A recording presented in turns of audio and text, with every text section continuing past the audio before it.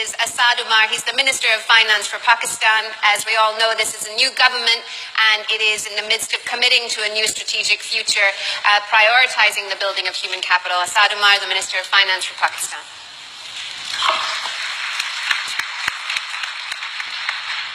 Thank you very much, and thanks for inviting me to participate. As you mentioned, we are a new government. We are relatively a new political brought into governance at the federal level for the first time.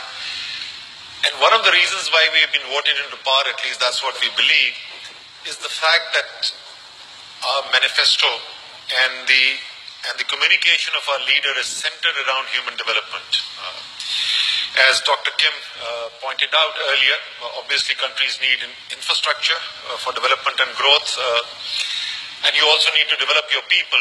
So you need both, but it's a question of what do you prioritize and what comes first in your mind.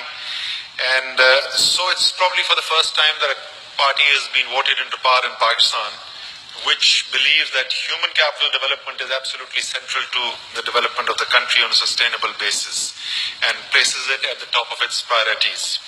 And that to me is the first step in any change that you want to make. It's the prioritization. And some of the things, as I said, you will find in the manifesto, but the kind of thing which catches people's attention, I've even heard in the last 2 days, people I've met here commenting on it. The first speech of the Prime Minister, he spoke at length about the problem of stunting and how it's limiting the potential of Pakistan and the need to address it. So hopefully this prioritization will be reflected in the investments that we make as we move forward. Obviously, it's just been 7 weeks since we've come in. And obviously, without resources, you cannot make changes.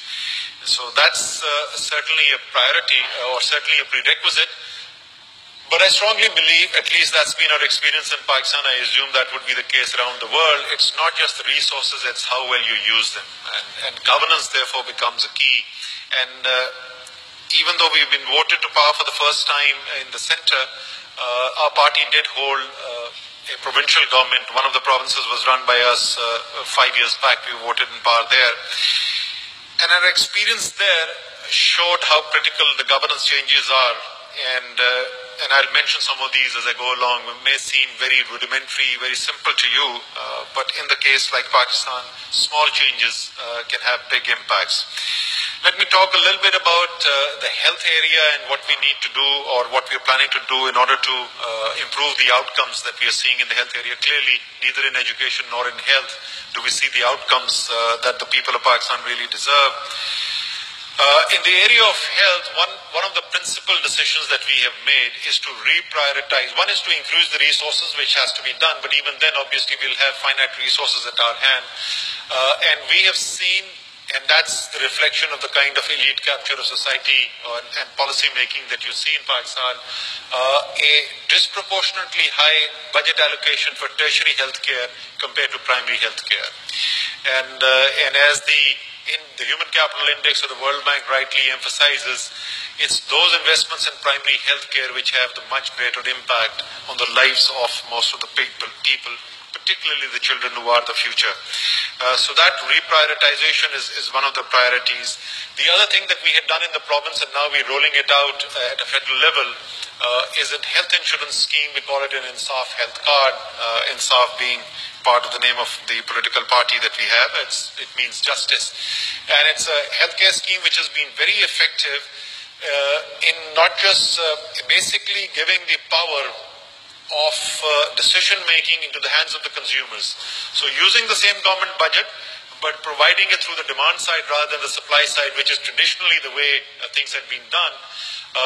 And that has a very powerful impact because the consumer then acts as the principal agent of accountability, and it improves performance because if you don't perform, you don't have patients coming in.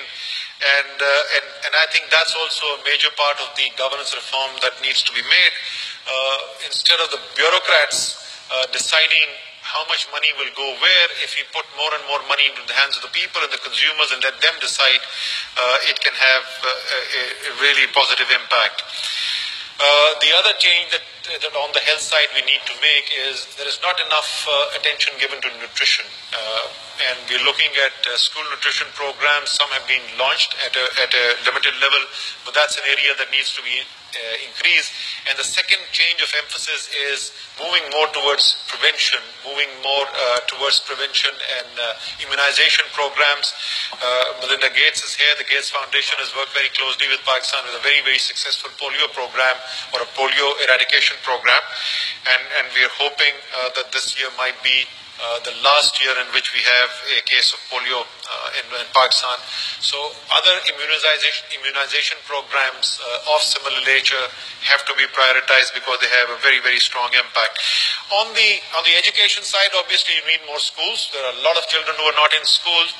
And in particular in Pakistan, the gender disparity increases tremendously as you go from primary schools to secondary schools.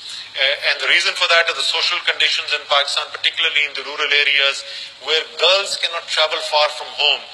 So there are more primary schools, so the distance from where a girl child resides and the primary school is less than the distance to the secondary school, and therefore the dropout ratio from the primary to the secondary system is much higher amongst girls. So we need to get schools out there, but there is a limit to how many schools you can build with the limited budgets. So we need to leverage technology, and that's a major part of the plans going forward, is to leverage technology so that we are able to go beyond brick and mortar and be able to access and reach children even in remote areas. Pakistan has some of the highest mountains in the world, and then you've got big deserts, all kinds of logistical challenges, and using technology can really help there. To help increase access for children. And of course, another part which is related directly to budget allocations is increasing teachers.